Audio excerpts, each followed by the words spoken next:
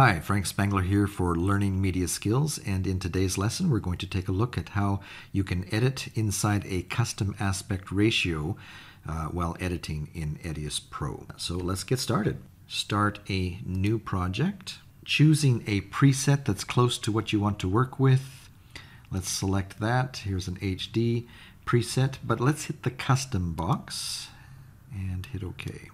Let's open up Advanced and Frame Size. Let's open that and go down to the very bottom of that drop-down menu, hit the Custom key, and leaving the width at 1920, let's change the height.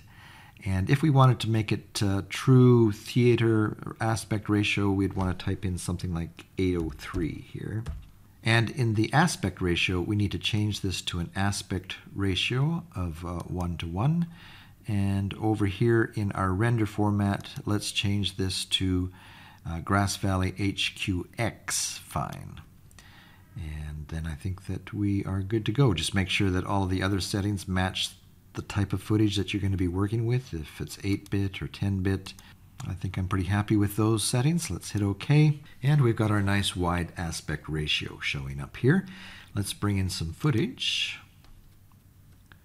Just grab a bunch of clips here at random and drop a few clips on.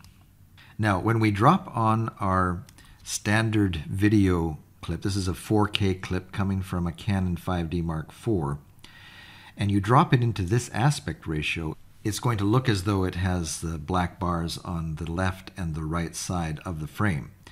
So what we have to do is go into our Layouter tool, and you can find it down here in your information palette, or just hit F7. First we have to have the clip selected, and hit F7. And let's change this percentage down to 25%. And now just by dragging any of these corners, we can stretch that out to fill our frame. And now that gives us a nice wide aspect ratio. And if you need to adjust it so it's more pleasing framing, you can just grab the clip and move it up and down. It's a little better. Hit OK. And now we've got a nice little video at a very cinematic, theatrical aspect ratio. And you can edit your whole project that way.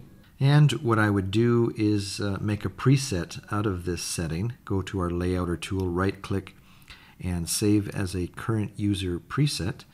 And it will show up in whatever folder we have had open there in our effects palette. And let's just give it a name here that we'll remember.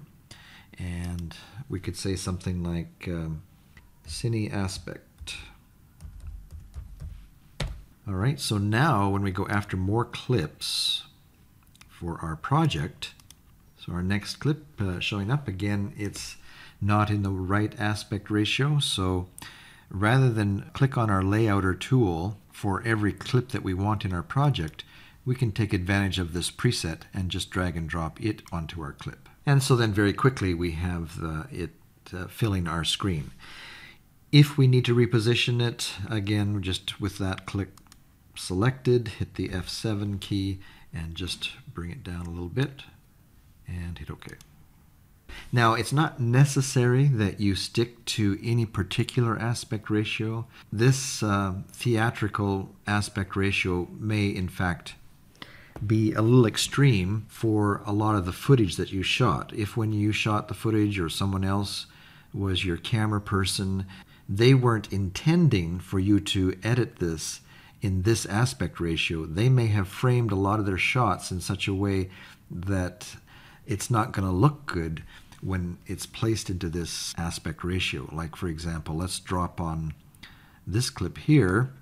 We see that it was framed in such a way that to get all of the action and all of the heads in the shot pretty much needs to be in an aspect ratio that is not quite as wide.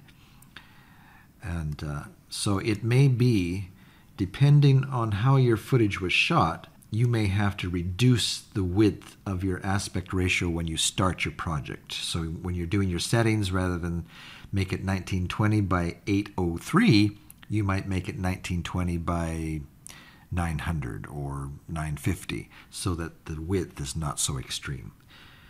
depending on the footage that you're working with. Let's maybe see what it looks like for the interview. Let's drop on our effect, the cine aspect, and we're going to have to go into our layouter here and drag this down, but it still works.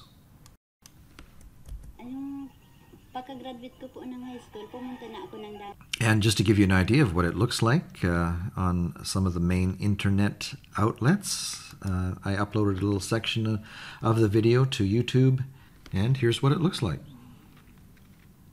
Now, the advantage, of course, of doing it this way is that you are not actually encoding the black bars on the top and the bottom if you were using a mask or some type of PNG file to put a letterbox around your video.